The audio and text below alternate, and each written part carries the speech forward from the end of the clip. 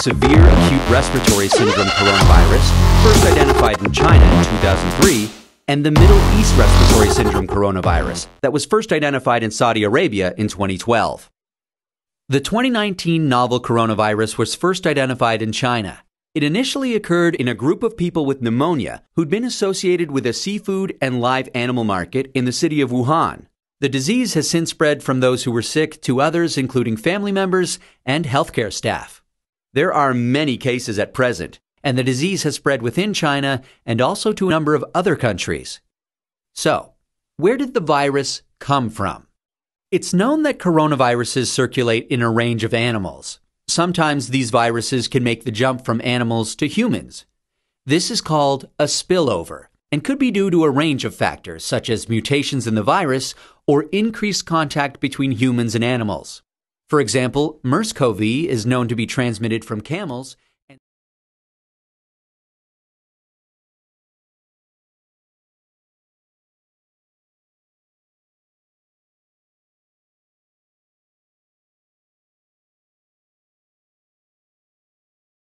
In December 2019, there was a cluster of pneumonia cases in China.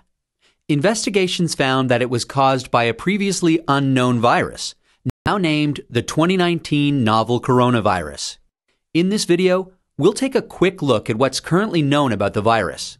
Keep in mind that this is a new virus, and what's known about the virus now might change in the future. Coronaviruses are a large group of viruses.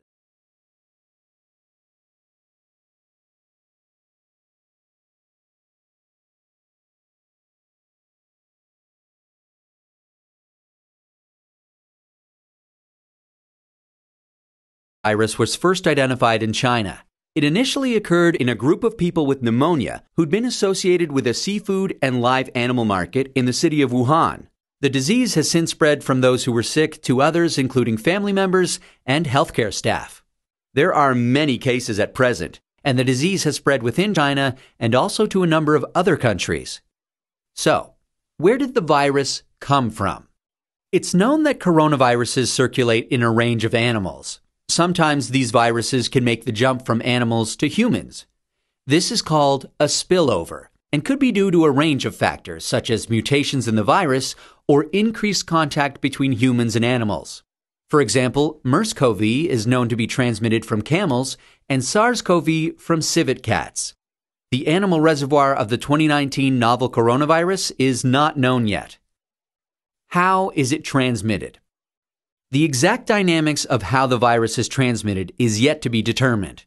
In general, respiratory viruses are usually transmitted through droplets created when an infected person coughs or sneezes, or through something that has been contaminated with the virus. People most at risk of infection from the novel coronavirus are those in close contact with animals, such as live animal market workers, and those who are caring for people infected with the virus, such as family members or healthcare workers.